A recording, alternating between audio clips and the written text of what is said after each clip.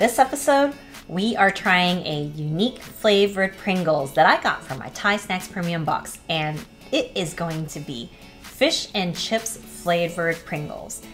For those of you joining us for the first time, I'm Yun. At NoshFinder, we are here to bring you unique snacks from around the world, break down those flavor profiles, and stay till the end because I'm going to give this snack a NoshFinder rating to determine whether you should try it or not.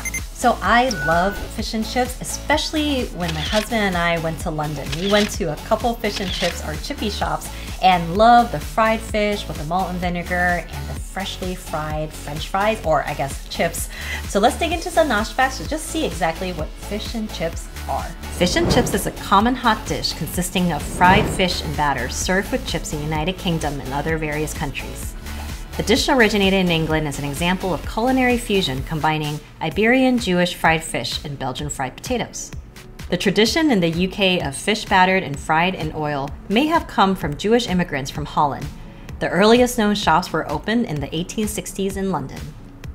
By 1910, there were over 25,000 fish and chip shops across the UK and over 35,000 shops by the 1930s.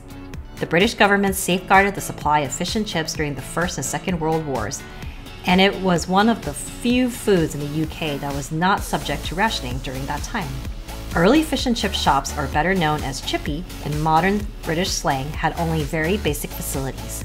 Usually this consisted of a large cauldron of cooking fat heated by a coal fire. Fish and chips is a prominent meal in British culture and became popular in wider circles in London and southeast England in the middle of the 19th century. The fish and chip shop later evolved into a fairly standard format, with the food served in paper wrappings to queuing customers over a counter in front of the fryers. Over 250 million fish and chip meals are sold each year in the UK. In Britain and Ireland, cod and haddock appear most commonly as the fish used for fish and chips. Fish and chip shops in these regions traditionally use a simple water and flour batter, adding a little baking soda and a bit of vinegar to create lightness as they react to create bubbles in the batter. Other recipes may use beer or milk batter, where these liquids are often substitutes for water. The carbon dioxide in the beer lends a lighter texture to the batter and an orange-brown color. In chip shops, salt and vinegar are traditionally sprinkled over fish and chips at the time it is served. Suppliers use malt vinegar, onion vinegar, or the cheaper non-brand condiment. And in the US, tartar sauce is commonly served with fish and chips. I secretly do like tartar sauce, which is the more American version, with my fish and chips, but all in all, a very delicious dish. So I wonder if these Pringles will actually taste like the actual dish itself. So let's find out. All right, in my hand, I have these Passport Flavors Pringles Fish and Chips flavored, London style. And I love the Pringles packaging, and this one is definitely really cool. It has a background of London and it has a nice fried piece of fish with the Lay's Pringles and then the French fries or the chips on the bottom. And it's so cool that they actually have the newspaper with the British flag on the bottom to kind of hold up these chips. All right, so let's open it up and see how they taste. All right.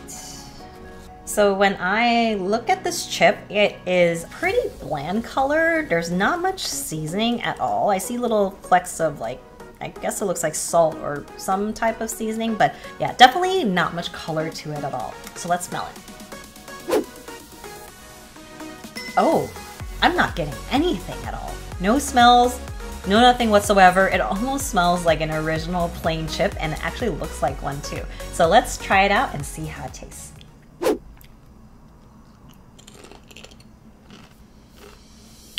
So even though the chip doesn't smell like anything, doesn't look like anything, it actually tastes like something. It tastes like the fried fish that you get in fish and chips, but even more surprisingly, it tastes like cod.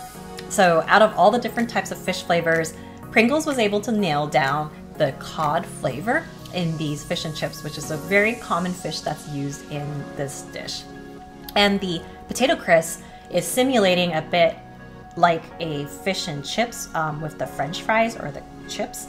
And it's not too salty though, so it would have been nice if it was a little bit saltier because I think that would bring out a lot more flavors and a lot more bolder flavors. The crisp actually has a bit of mild malt and vinegar, but not too overpowering. But for myself, I think I would have liked a little bit more so you can really get that full dish type of taste.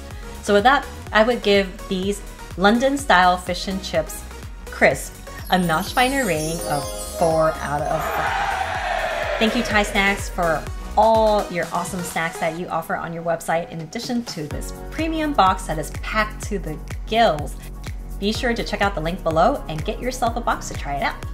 If you want to challenge your palate or step up your snack game, be sure to check out all my other videos too. And if you want to check me out on the daily, be sure to follow me on Instagram. See y'all next time!